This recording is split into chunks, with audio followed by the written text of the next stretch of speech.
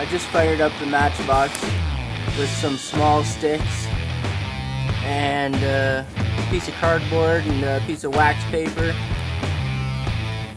and this is how I started.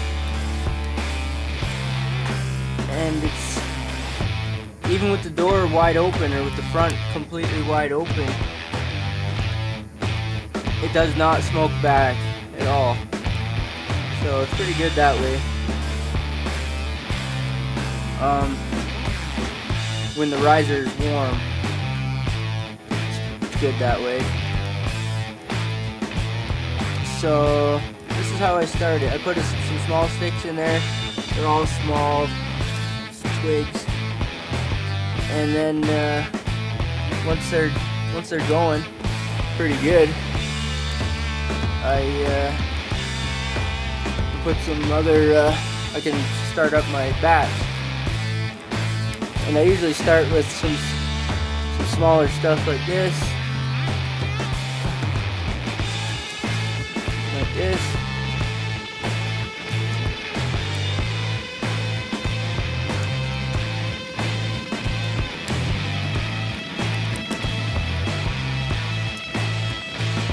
And I put a bigger one in top here.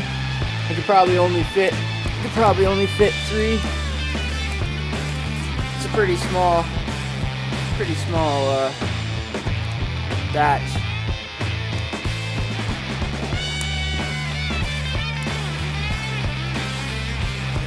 So those 3 logs right there, can't even see to the back. It's so dark. I don't have my flash turned on. But once this fire kicks on, like it's starting to kick on now, once this fire turns on, she'll brighten up in there.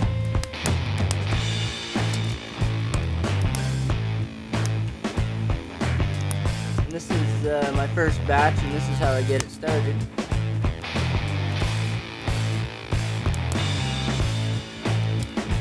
I don't usually, I don't baby it too much. And it'll pull a lot better with the front door on. I'll put the front door on now so it'll pull better.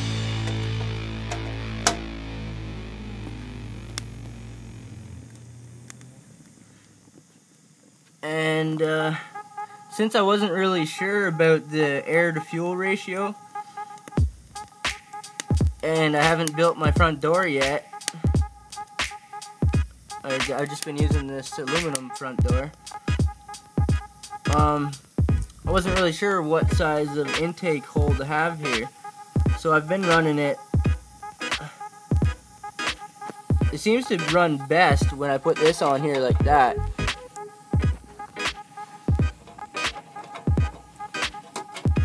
So that gives me a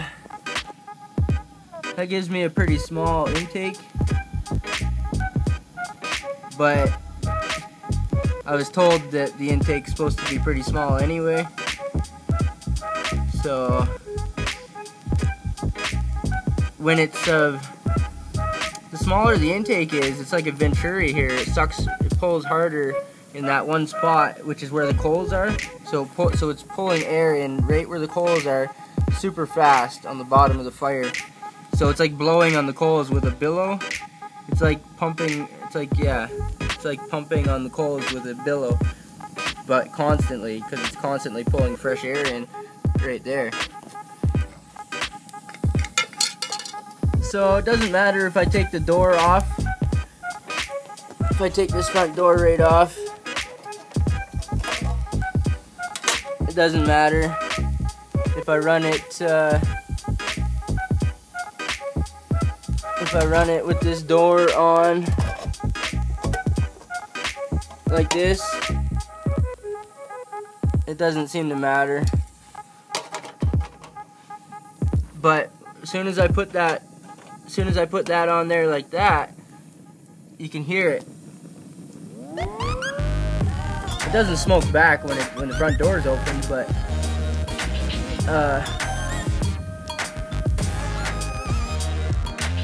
this is a 5-gallon, 20 liters bucket, and when I go out to my woodshed, I fill up this bucket, and on an average winter day, I fill up this bucket up once, and I burn it once when I get home. When I get home from work or in the evening, I'll burn the stove, or I'll burn this bucket once.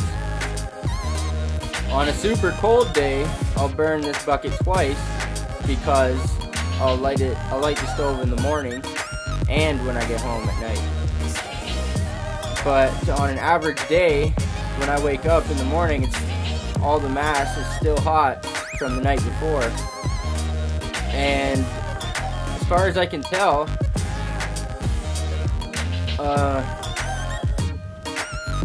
I've only used about maybe an eighth of a bush cord, like half a quarter of a bush cord, maybe a quarter, between an eighth to a quarter of a bush cord.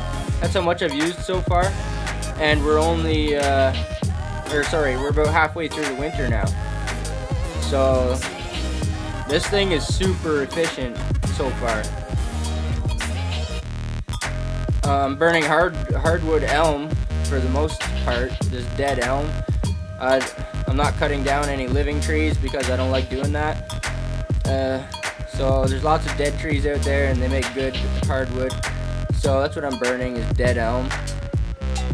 And so far I'm really pleased with this thing. It's so efficient. The mass stays hot. I'm burning, as you've seen before, the batch, it only holds like 3 or 4 sticks in a batch depending on how big your sticks are. So yeah.